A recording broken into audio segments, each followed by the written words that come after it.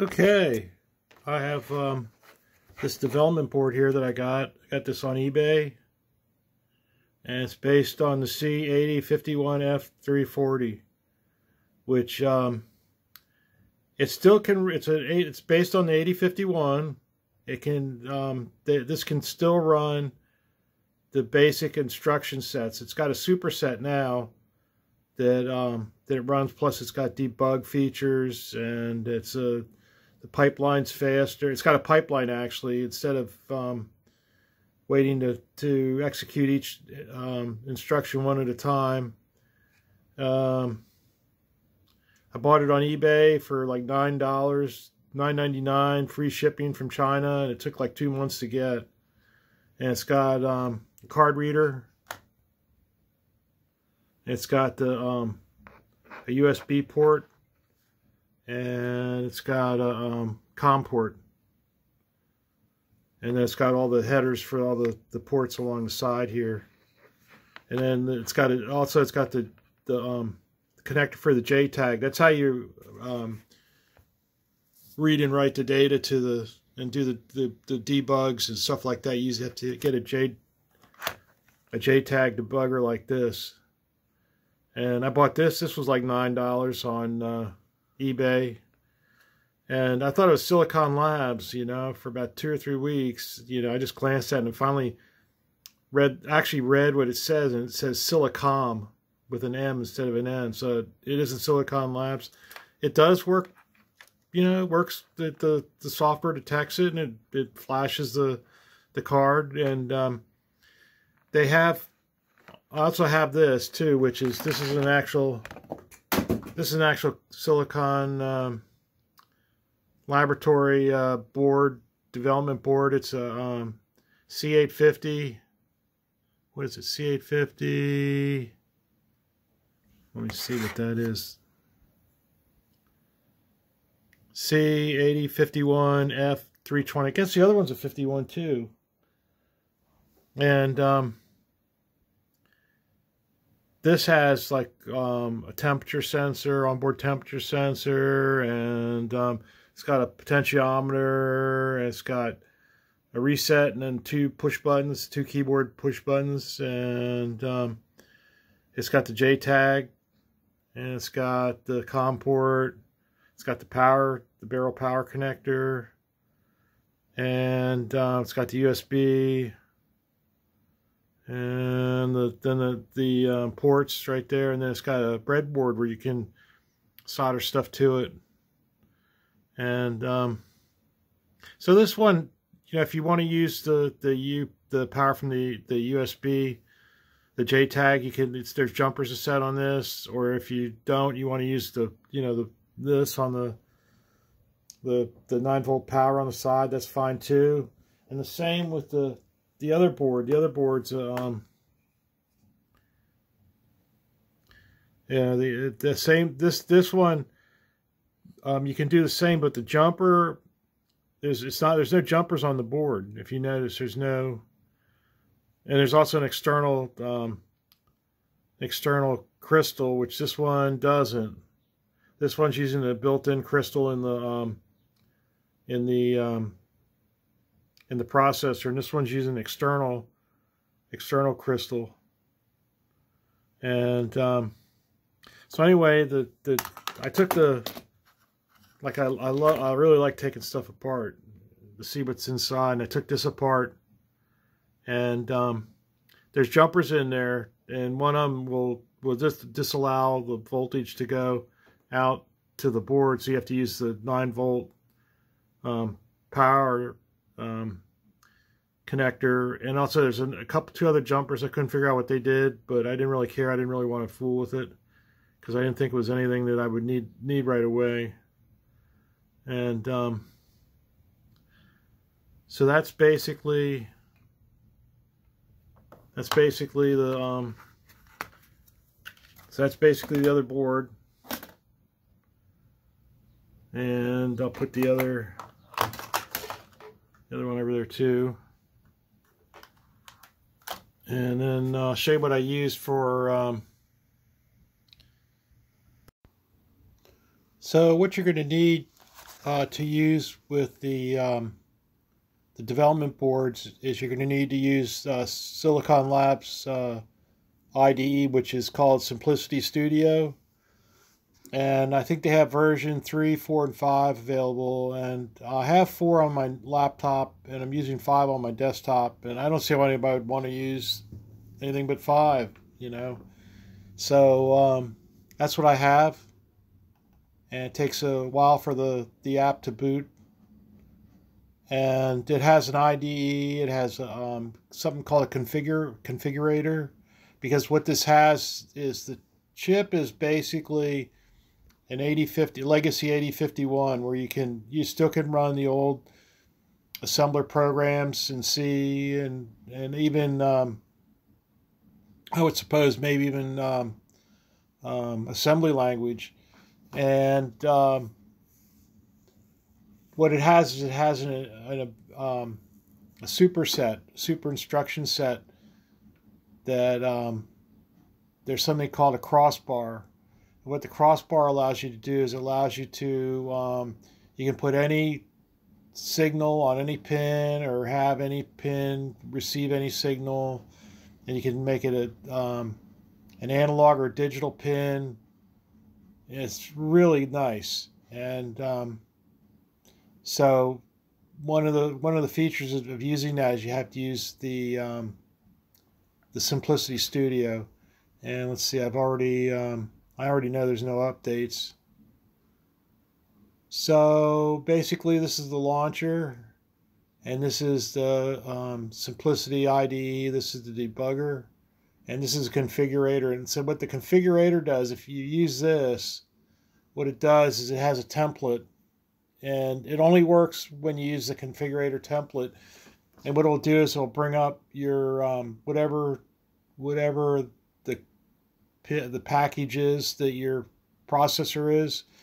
You'll bring that up in all the pins, and you can actually go in and configure the pins by clicking on them, which I guess maybe is a little bit easier.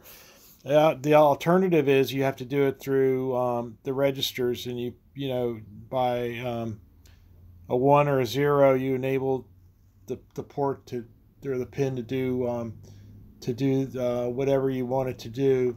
So I'm going to go back to the launcher. That's going to take a moment to launch.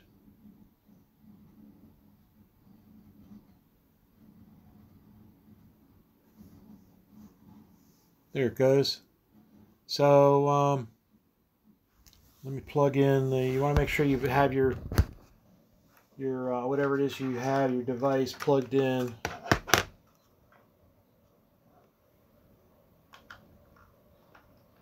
Because it's showing a ghost of what the last one was.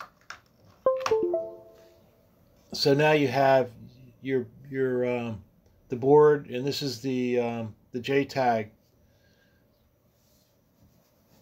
And so we're going to click Start.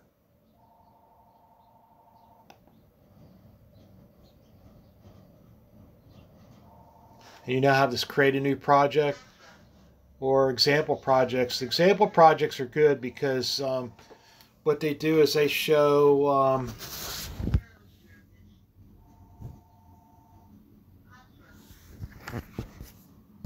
the example projects are good because they show they're a verified, vetted program, and they'll definitely run on the board, and you can actually go in and you can glean a lot of information on how there's instruction manuals, but a lot of this stuff is really advanced, and I know C a little bit, and they use some really advanced C programming, so I'm still figuring a lot of it out. And it helps if you have a program that does run, you can go in and you can take parts of it. You can make like a use part from one program, part from another, and then once you figure everything out, you can write. Pretty soon you'll be writing your own programs.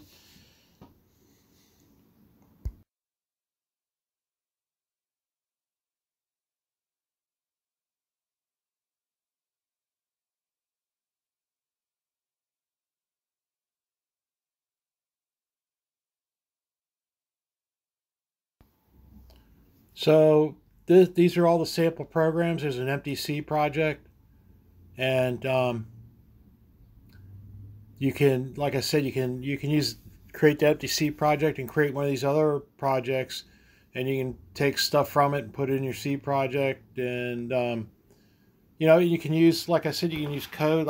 What I was doing is I was trying to get I'll go a little bit into more detail later, but I was using a you know, a really simple rudimentary program that's made for an 8051, you know, that it just went through a loop that would count down a while. I think it was a while loop. It would just count down, it would decrement it every time it went through, and then when it finished, it would do a test, and it was 0, and it would go back to the program. That's what I was using for timing, to waste some time. You know, I was blinking a LED on a port. So you can, I mean, you can use old programs in there, and they'll still run. That's the great part about it. But you should try to use the advanced features. So what we're going to do is we're going to run Blinky.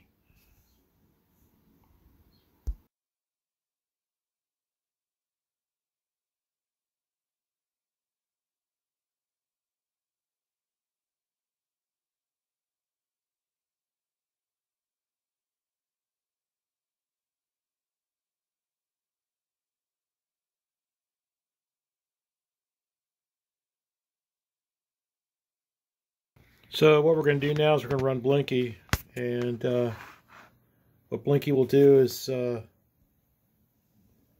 will light up D2.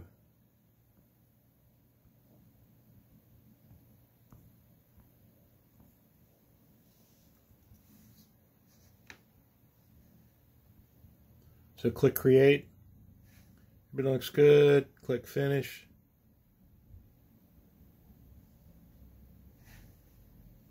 Click on the debugger.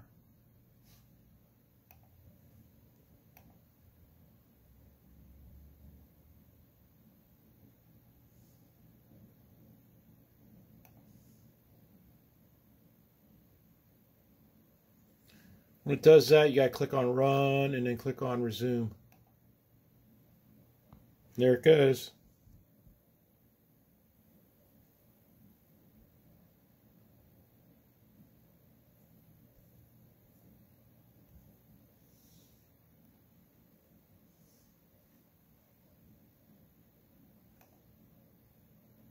And you can look through the program and see how it runs. You know, another thing too is you can take a program that one of the sample programs, you can add stuff to it to test it. You know that the program runs, and so you can add different you know, different procedures to it, or functions, and see if it, you know, see if your function works.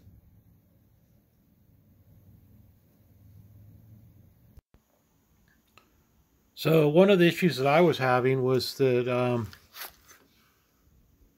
the sample programs ran great. You know, I could like Blinky, I could send it out to the board and it would blink and everything. And I tried to create my own programs. I tried to use, you know, Blinky, they're using an oscillator. You know, it's a couple levels more, you know, high tech than using like a while loop or something where it goes through and decrements from 100 or something every time it goes through, and then it tests for it to be 0, and when it's 0 goes back. You know, you use that to waste some time to, you know, make for the LED on or LED off. So I was using something like that I knew it worked on, you know, regular standard 8050s or even like 80C50 ones or something like that, you know, the AVRs, and it wouldn't work. And what I found out was it's this. And this is the Watchdog Timer. And you have to have what the Watchdog Timer is for, what I was told is that if the software gets in a loop or it just keeps running, it will turn the system off. And if you don't configure it, it won't even make it to your main body of the program. So the 40 it's an 8-bit register. So 40, the leading 4 is 0100, and that 1 is a 6 bit, which that turns on the Watchdog Timer, and the 00s, you know, it's all zeros. So you have to make sure you put that in your. That's got to be in every program, or like I said, it won't function.